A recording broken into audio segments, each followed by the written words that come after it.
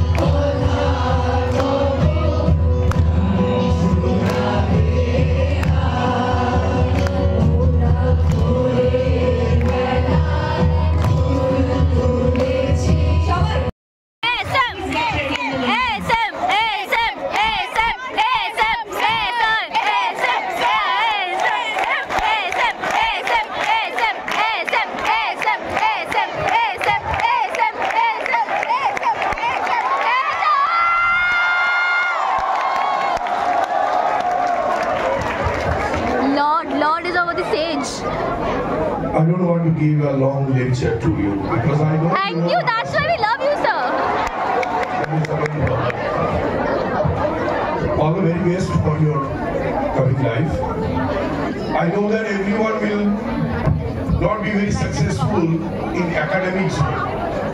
Someone will be successful in business. Someone will be successful in some other area. But something best is waiting for you. You just have to grab it. And always try to be a good human being. That's enough. Again, all the very best for your coming exam. Yesterday night, I wrote a very small Bengali poem.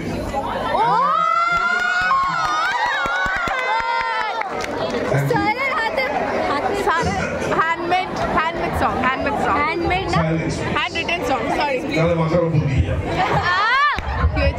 মাথার উপর দিয়ে যাবে কবিতার নাম আচ্ছা last period. Last period. ও বাহ। কি হলো, চললি নাকি? তোদের পিরিয়ড শেষ? কি জানি ভাই, রিভিশনটাই হয়নি যে শেষ। তবে যখন এগোতেই হবে, পিছনে তাকিয়ে লাভ নেই ভাই। বুক ছিটিয়ে এগিয়ে যাওয়াই তোদের এখন মিশন তাই। একদল যায়, একদল আসে, খালি তো থাকেনি বেঞ্চটা কখনো। তবু রয়ে যায় মনের কোনায় বিষাদ কিছুটা তোদের হারানো। 30টা দল এলো আর গেল, মাঝখানেতে ঝামেলা পাকালো, কখনো ফেল কখনো পাস। ভূক্ষেপ তোর ছিল না কখনো, থাক এইভাবে, ক্ষতি নেই কিছু। কিন্তু সময় নিয়েছে যে পিছু, হুড়োহুড়ি নয়, আসতেই চল, প্রয়োজন হলে বিশ্রাম কর। কিন্তু যখন পিঠটা তোদের দেওয়াল ছুঁতে এগিয়ে যায়, আমি তো আছি, চিৎকার কর, এসএম স্যার, ও এসএম স্যার।